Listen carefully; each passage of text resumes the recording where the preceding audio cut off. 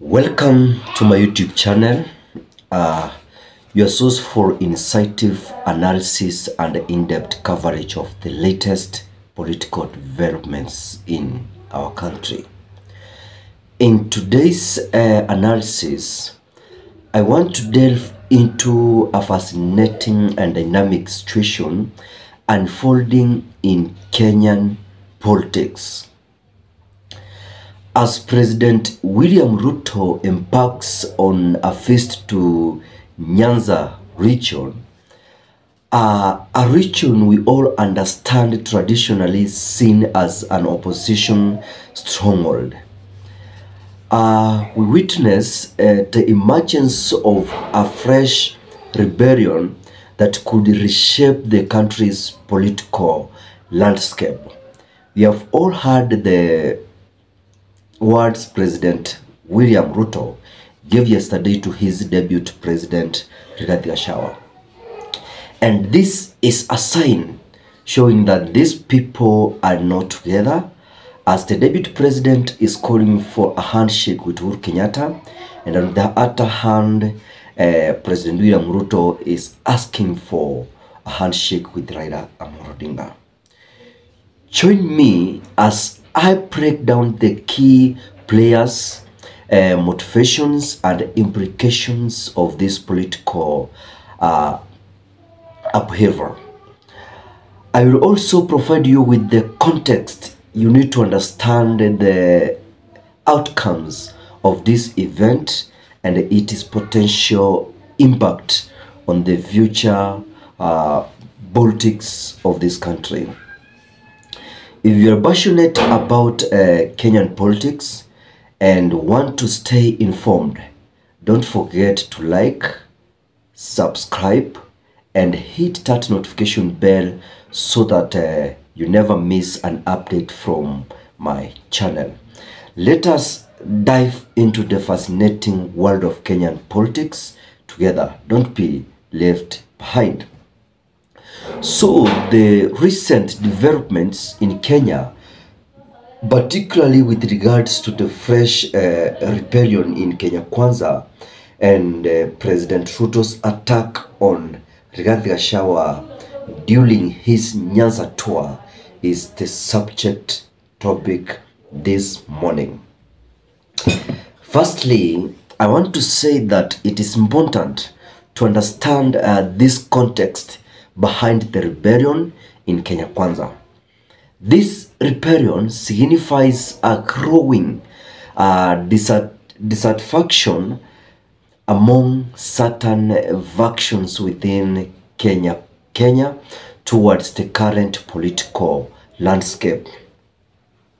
It is likely a result of various factors, including economic grievances.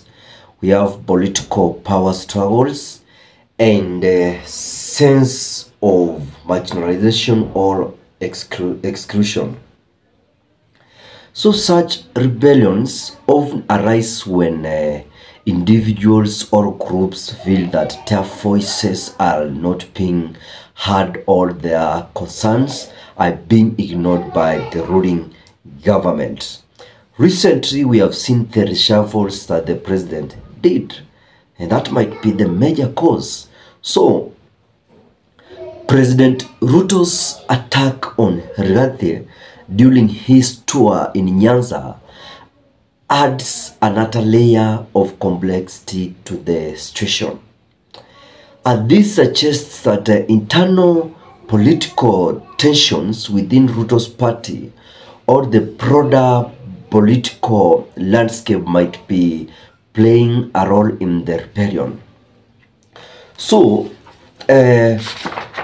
political conflicts, especially within the ruling parties, are not uncommon in many countries, and they can have significant implications for the stability and functioning of the ruling government. So, to fully understand this rebellion and its implications, I can say that it is crucial to examine the underlying causes and the grievances of the people in Kenya Kwanza. And this involves the socio-economic conditions, we have political dynamics, and historical context of the region. It would be necessary again to consider factors such as unequal distribution of resources, lack of development projects, corruption, and the overall state of governance in the area. The reason why the president is in Nyanza region, there are so many projects he's unfailing, and the projects Mount Kenya people feels like those projects would have been done in Mount Kenya and not Nyanza, where they did not vote for William Ruto. It is also important to consider the potential consequences of President Ruto's attack on Rigathi. While public disagreements can be a normal occurrence in politics, the timing and context of this attack might have broader implications. I want to also add and say that this could polarize Ruto supporters and opponents, deepening divisions within his party and the political landscape at large. So such internal conflicts can weaken the ruling government's effectiveness and possibly lead to further political instability. Don't forget of what happened during the Jubilee regime. This is what the current president did to the former president. So in conclusion, the fresh rebellion in Kenya Kwanza and President Ruto's attack on Rigathi during his Nyanza tour reflect underlying socio-political tensions and the complex dynamics of Kenyan politics. So to gain the understanding of these events, it is crucial to focus on the historical context, socio-economic factors, and the political motivations behind them. And that's what I've done in this analysis. Only that I can begin to comprehend the implications and see what it really means. But I want to say thank you for watching this up to the end. If you forgot to subscribe, kindly go hit the subscriber button, turn on the notification bell so that you may not miss my next analysis. Goodbye.